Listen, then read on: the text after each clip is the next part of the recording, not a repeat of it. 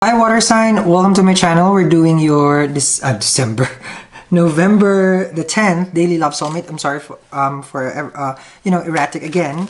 As everyone knows, I do cleanse energy every end of the month. That one came a little late, so I had to deal with it. I had the weekly, daily, and stuff. So the monthly is a big shift, especially planets are getting nearer and nearer my chart right now, getting closer and closer.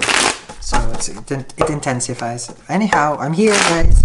It's for daily love soulmate, Cancer, Pisces, and Scorpio, Sun, Moon, and Rising. We're gonna look at the situation forward, possible outcome in our extended reading, how it pans out, and also how your soulmate feels. So basically, we get both in the extended reading now. So let's see now here first what is going on. Your soulmate, you and your soulmate here. Okay, guess we're starting. You have your King of Swords. Can be the person you're connecting with, air sign of course, Aquarius, Libra, or Gemini, or this is you having some sort of plan. Can be a person who appears to be cold because they're, as an air energy, it's hard to understand them because they're, how to say that, their energy is more of a direct to the point. So you can be having this experience with your soulmate that is very direct to the point, and there's a tendency, like if you're a sensitive water sign, you will get hurt. However, they're practicing their highest vibration over here, meaning they're more logical, okay, with the connection that you guys have. And sometimes if we put logic with emotion, it doesn't work at all. It's like, oil and water, it doesn't mix, right? But logic is very important because realistic things has to happen first before we can manifest or before we can move forward. The King of Swords, is a moving energy. The kings are all action takers, right? Regardless of the element. This action taker, though, will make sure you cross the bridge regardless of the situation. No emotions attached. We go because this is what's the right path. So this can be both of you in the situation that you guys are right now, being cold to each other, but knowing where it's leading into, okay? It's its highest form. Okay, something flipped out. You have here the High Priestess. This is knowing, see?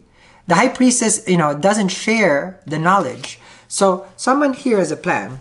Someone here sees the future, basically. High Priestess is also intuitive. And as all water sign, intuitive, and, you are created to be intuitive. You know where it's leading into, and you have more faith in you, okay? And that's why you just do it. You do it because it's like, oh, I know where it's leading to. I know where it's going to. Okay? So don't focus on the sign, focus on the energy. I know where it's leading to, and I will just, put in the action, put in the work. When you do this, the other soulmate feels you're cold. You even feel you're cold with the soulmate. You probably just did this with a person, and you said you're just being like, let's just do this. We don't know. You know what is going on in the future. Yes, you have this intuitive feeling. I know where it's leading into, but we just have to do this. Something like that. That's what I'm sensing here. This is also a person who's doing a lot of research. Can be in the occult side, from what I'm sensing. Someone who's very knowledgeable in the occult. Okay, someone who practices astrology. Someone who believes in signs and symbols and synchronicity. Okay, and that's where you find, like, I just know. That's where you rely on basically here. And you're not telling the other person, or you basically both have this intuitive feeling in the connection. And it's like, well, I saw their name, I asked for a sign, I prayed for a sign, and you get this information and you just do it. It's a download, it's called. The challenge over here, it can be a Taurus also, is changing the moon into a sun, an enlightenment part. Okay, will come. You have your Knight of Wands, the situation that you're in with your soulmate. This is being focused on one situation only and where it's leading into. The Knight of Wands is, all knights are moving again, of course, and very fast. Now this fast moving energy is where basically your mind is taking you. Your mind is probably running like 100 miles per hour while your actions is not, okay? Because it's all inside your head, all inside your head. Because here, showing also, you have passion connected to it. You have this, wand is a doer in the sense that, again, it follows its heart. It follows its, that fiery nature in going with it. When you go with it here, is that you're going through it in a way that nobody can stop you. That's one thing. The Knight, nobody You're just gonna go. You gotta go, okay? Can be a fire sign also connecting with you, water sign. And they come with you, okay? But you're not clear. You're also not sure. It's like, oh, I don't understand them. They come in fast, and then now they're cold. They come in fast, talks to me with the King of Swords.